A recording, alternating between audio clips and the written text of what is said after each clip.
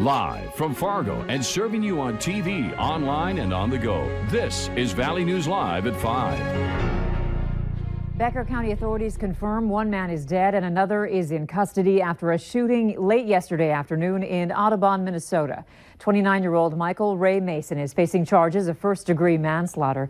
Valley News Team's crime and safety reporter Bailey Hurley talked with neighbors in the area and has the very latest on our story. Bailey? It's a much quieter scene here on Eagle Street in Audubon when just less than 24 hours ago, crime tape and police scattered all over this block. Now, we're still not sure exactly what happened in this greenhouse here yesterday afternoon, but neighbors and business owners in the area tell me they didn't hear a thing. They also say they have never heard of or seen who police say is the suspect in this shooting, 29-year-old Michael Ray Mason. Now, we did some digging on Mason and found that he has quite the long criminal history with almost 40 charges against him for things like theft, burglary, drugs, and numerous charges for disorderly conduct and damages to property. Now, Audubon has a population of less than 600, and this crime has taken the town by storm.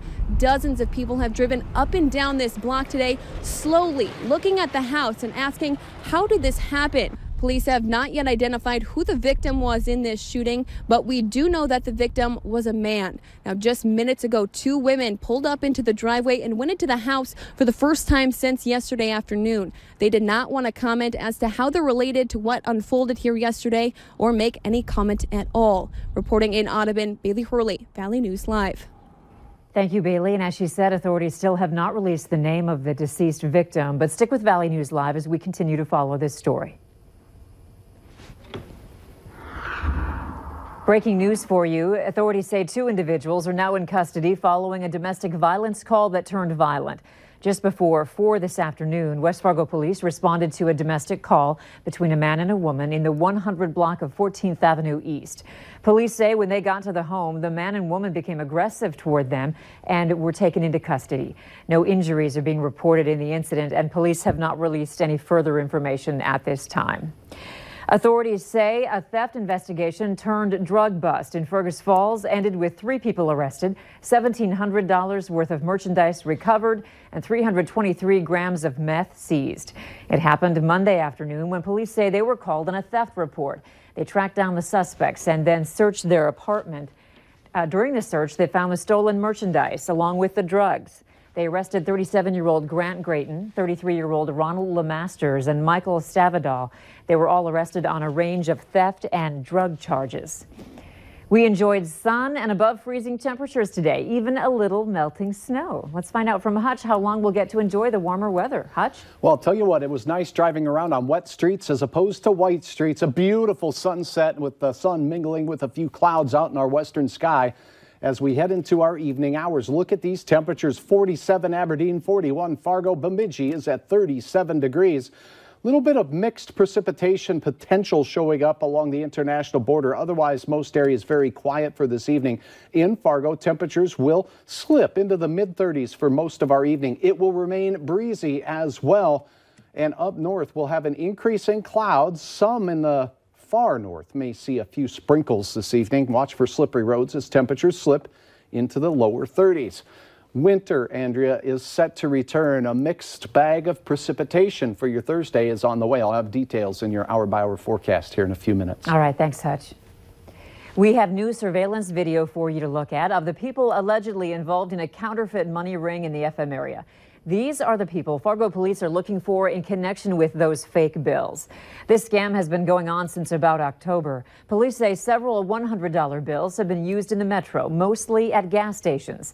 They say the scammers are prepaying for gas with a $100 bill, then getting about $90 back in cash. All of the bogus bills have the serial number B21704735D. A woman accused of stealing from a West Fargo trucking company that she worked for has been found guilty of theft. Court documents state 37-year-old Stephanie Natila was found guilty of stealing from GMR Transportation and is ordered to pay over $80,000. She also will have to serve 5 years of probation along with 200 hours of community service. Usually during the holiday season, families get together, catch up, eat, and may show affection by giving hugs. But Girl Scouts of America is telling parents not to force their daughters to give hugs to relatives this holiday season. Valley News Team's Maddie Gelseth found out why. Jen Mason is a grandma who says she looks forward to receiving hugs from her grandchildren every holiday season. I love hugs. I'd feel really disappointed if my grandkids came and they didn't hug. Mason's grandkids live far away, so when she does get to see them, she says it's nice to give them a hug. I think it's a way of showing affection and showing that you do really care for someone. Kimberly Ackerson agrees. When you haven't seen family members in a while, you give them a hug. Girl Scouts of America says hugs that aren't the kids' idea can give them the wrong idea about consent and physical affection. Girl Scouts also say giving girls a choice to hug people or not doesn't just promote self-respect, but also safety. Giving your family member a hug during the holiday season isn't weird or doesn't give me less self-respect. Instead of giving hugs, counselors recommend you to give high fives, fist bumps, special handshakes, or at least say, "Hi, Grandma. I love you, Grandma," or something like this. Because some acknowledgement can still go a long way. In Fargo, Maddie Gelseth, Valley News Live. If you would like to learn more about teaching your daughters or sons about physical boundaries, head to our website, valleynewslive.com, and click on this story. 2 men are injured after a truck exploded at the Peterbilt facility in North Mankato, Minnesota this afternoon. Police say Peterbilt employees were working on a compressed natural gas-powered garbage truck just before noon when a fuel leak filled the shop with natural gas fumes.